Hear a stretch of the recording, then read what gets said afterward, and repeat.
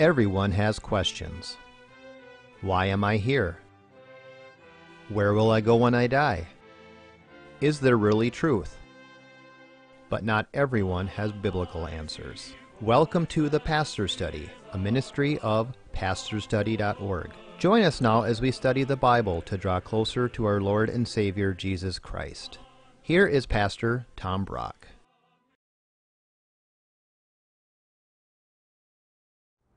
Welcome to the Pastor's Study.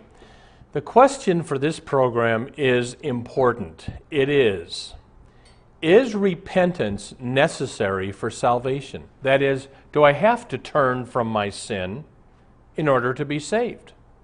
Now, there are some in the church today who are teaching, no, because we're saved by grace alone, not by what we do, you can live in sin and go to heaven.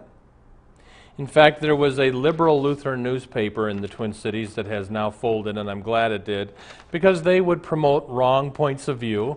And I'm a Lutheran, but here is what one commentator wrote. And this is before gay marriage was legal, and they were pushing for that. And he wrote this: "Growing up in New York City, I was led to believe as a Lutheran, one is saved by believing in the triune God, Father, Son, Holy Spirit, by grace through faith, and that all sin is forgivable." Notice that all that was true except for this part. "Whether one changes his or her behavior or not." In other words, as long as you believe in the Trinity, you can live like the devil and go to heaven. That's our question. Because we're saved by grace alone, can you live in sin and be saved? I want to tell you right up front my answer, then we're going to go through this. Yes, we're saved by grace alone, not by anything we do. Hallelujah. That's true. It's also true you cannot live in impenitent sin and be saved. Let's see now how that can both be true. Let's pray. Father, we want to pray if there's someone watching this program and they're living in sin, maybe they're having sex outside of marriage or drunkenness or whatever it may be, Lord, we pray that you will shake that person to realize that you can't just say you believe in God. There needs to be true faith in Christ, true repentance. Speak to us, Lord, we pray. In Jesus' name, amen. The first point I want to make on this program is this. We are saved by God's grace. That means unearned favor. We are saved by God's grace, not by our good works. The Apostle Paul teaches this in Ephesians chapter 2. By grace, that's God's unearned favor, by grace you are saved through faith. This is not your own doing. It's a gift of God, not because of your good works, lest any man should boast.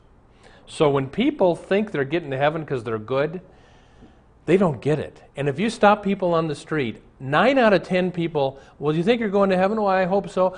How do you think you get? Well, I think I've been good. That's not the way you get to heaven. I've shared this before on TV. Let me share it one more time. It'll make the point. Years ago in Omaha, a pastor shared this when I was a young Christian, and he said, my wife one day pushed me out the door and said, go across town and share the gospel with 80-year-old Aunt Edith. Because she was a nice woman, but not a Christian woman. So the pastor said, drove across town, sat in her lovely living room. Well, Aunt Edith, my wife wants me to ask you a couple questions. Can I do that? Well, yes, Pastor. Well, if you died tonight, Aunt Edith, are you sure you'd go to heaven? Well, I hope so. Pastor says you can know so. The Bible says you can know where you're going to spend eternity. But let me ask you question number 2. If you died right now, and God said, why should I let you into heaven? What would you say? She came out with the number 1 wrong answer. I think I've been good, because I'm basically a good person. I think God will let me into heaven. The pastor knew what to do. He said, okay, Aunt Edith, let's see how good you are. I'm going to take you through the 10 Commandments. Don't answer out loud, but just in your own heart. Let's see how you're doing. Commandment number 1, thou shalt have no other gods before me. Aunt Edith, is God the most important thing in your life? Have you ever let your children, your grandchildren, your beautiful home, anything ever been more important to you than God? If so, you broke the first commandment. You deserve to go to hell. Commandment number 2, thou shalt not take the name of the Lord thy God in vain.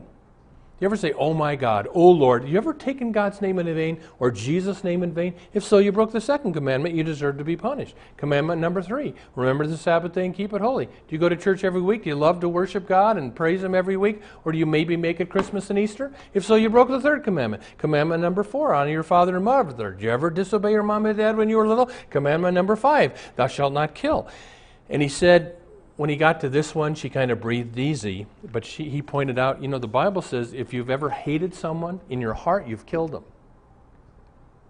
He took her through 6, 7, 8, 9, 10. By the time he got done with Aunt Edith, she knew she wasn't going to make it. And he said, are you really going to stand before God on Judgment Day and say, let me and I've been good? And she said, no, Pastor. And he said, where do you deserve to go when you die?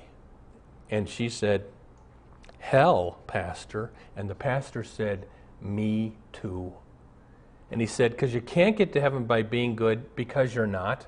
Because you can't get to heaven by keeping the 10 Commandments because you break them in thought, word, and deed more than you keep them.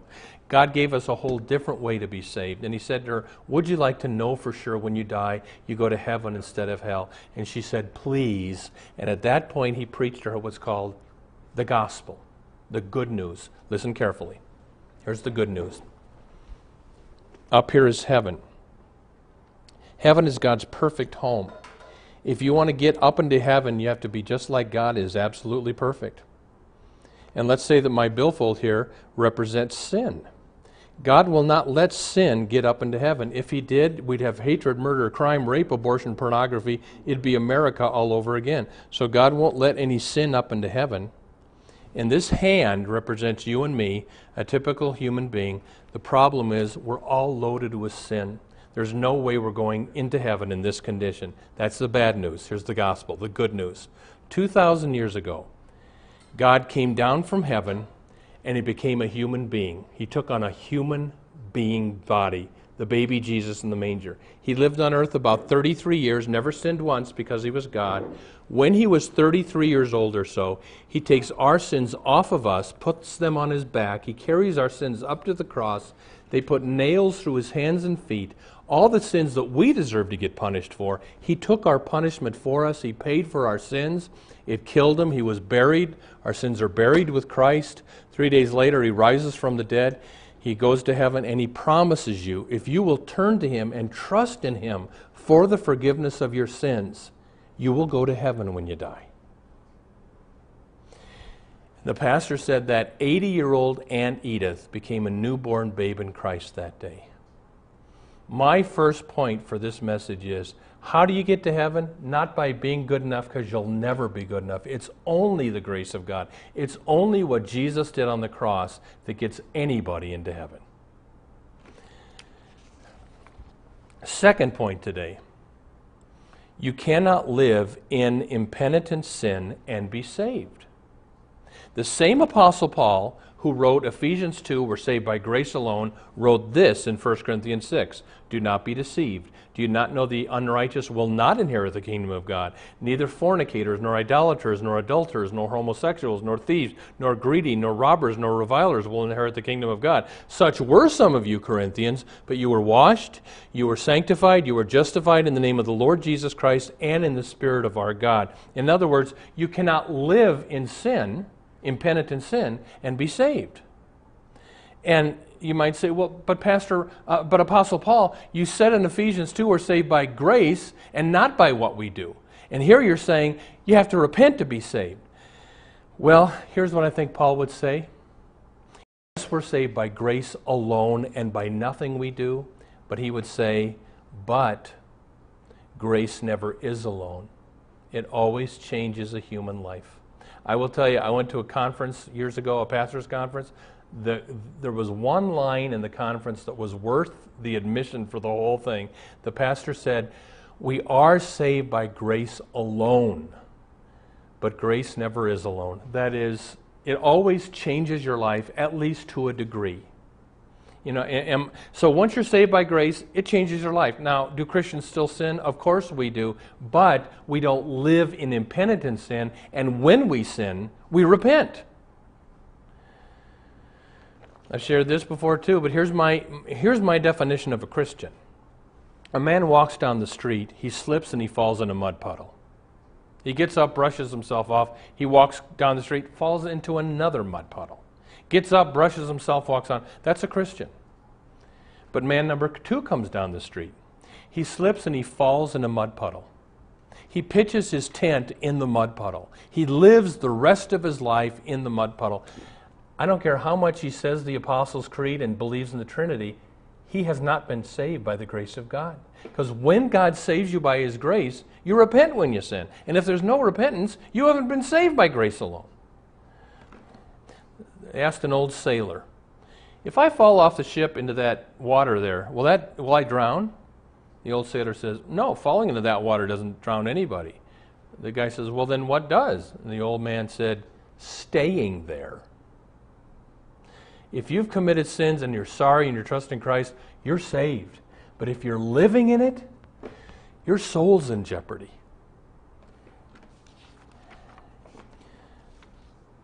Here's a couple years ago that said to me, Pastor Brock, before we came to your church, we got married at a different Lutheran church.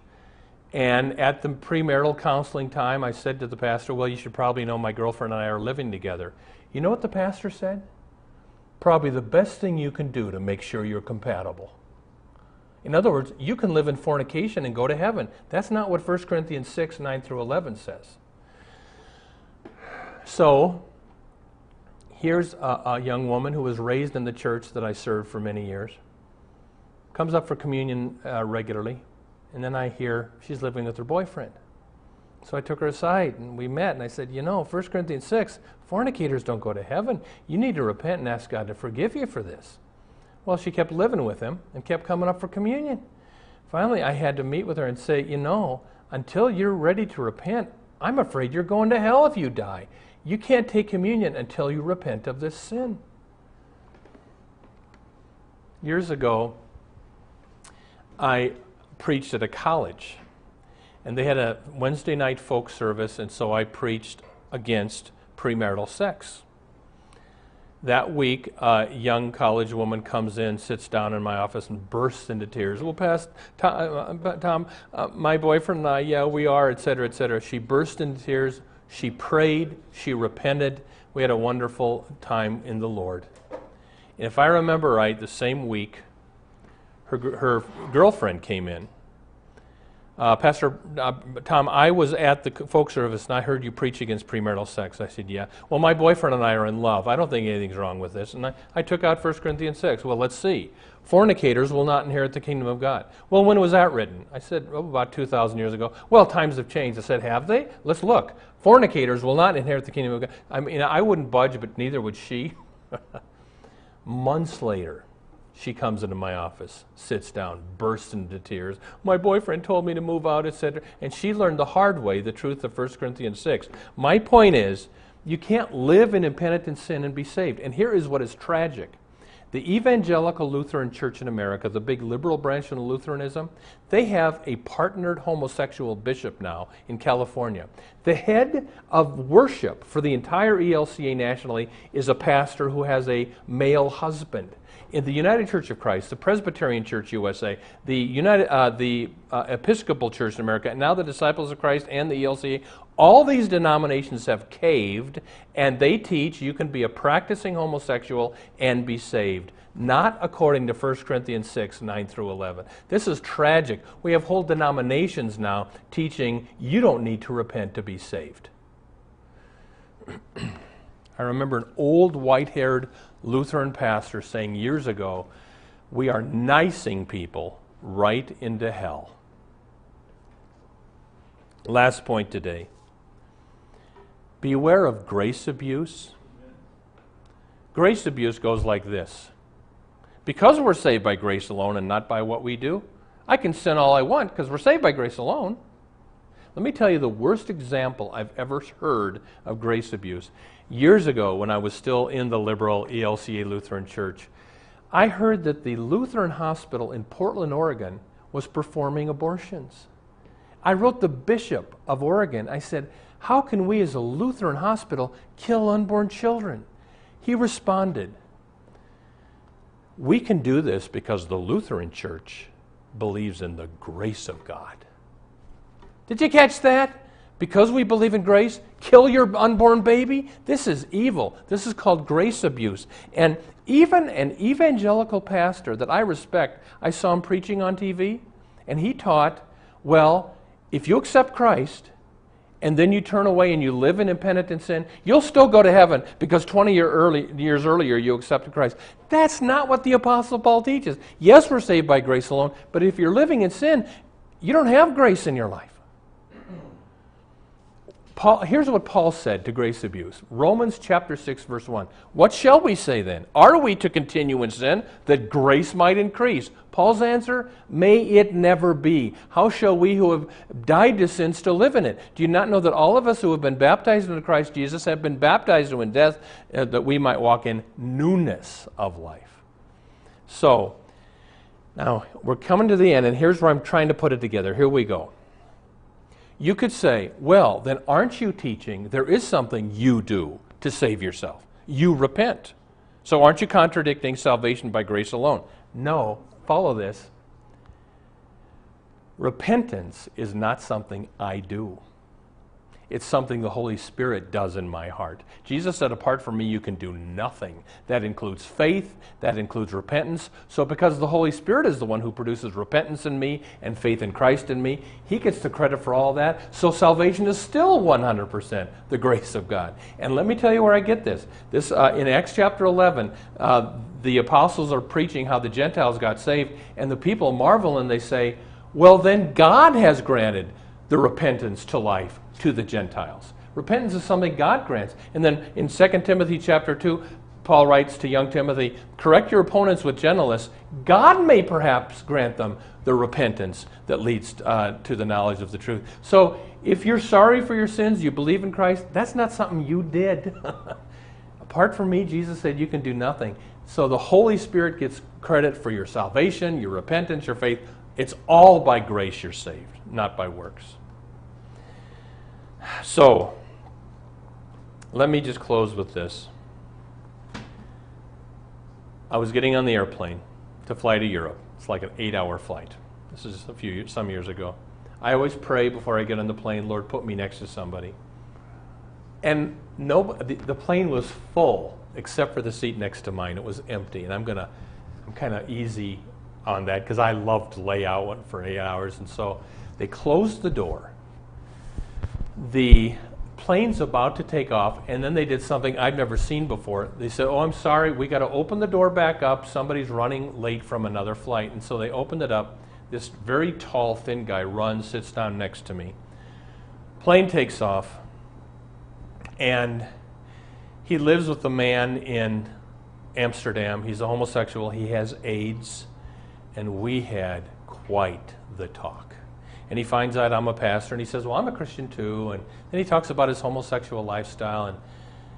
And finally, and it was very hard to bring it up, finally I said, let me ask you something. And I told him, I've struggled with same-sex attraction most of my life. But for the sake of Christ and my soul, I say no to that. I said to him, do you ever struggle with the fact that you say you're a Christian, but you're living in a sin that 1 Corinthians 6 says is going to keep you out of heaven? Well, you could tell when I asked the question, he did not like it. He got very quiet. And, finally he said, well, I know that came from your heart. Thank you. I'll think on that. But, then the plane flight got over, and whoever knows what he did with it. But listen, if you are right now living in any kind of sin, you're a drunkard, you're a fornicator with your girlfriend, you're a homosexual, you're a robber, you're a reviler, you read 1 Corinthians 6, 9 through 11, and then realize we're saved by grace alone, but you have to repent to be saved. Amen. Welcome to the portion of the Pastor's Study where we now ask Pastor Brock to share with us his knowledge of Scripture and his insights to answer questions we have regarding the Bible, our Lord, and our everyday walk with Him. Pastor Brock, in light of your sermon, will God forgive someone if they commit the same sin over and over again? And Jackie, my response to that is, I sure hope so. Because, unless people are made out of different stuff than I am, haven't we all committed a certain sin more than once? And Jesus said to Peter, no, Peter said to Jesus, Jesus, how many times do I have to forgive my brother? 7 times a day? Jesus said, not 7 times a day, 70 times 7. In other words, I have to forgive you 490 times a day, Jackie. And if I'm supposed to do that for you, don't you think God's doing more than that for us? Yes. You know. So my point is, I just preach you can't live in impenitent sin and be saved. But I also want to say, when you sin, if you truly repent, you're forgiven. Okay, what happens if a person dies without time to confess their sins? You know, this is something I often will say to a confirmation group. You know, 2 Christians are in a car. They get in a heated argument. One curses God's name and says GDU, and the other says, well, GDU, and boom, they get hit by a bus and killed. Neither had time for forgiveness. I said to them, confirmation, did they go to heaven or hell? Well, they went to hell. Why? Well, they didn't have time to confess their sins.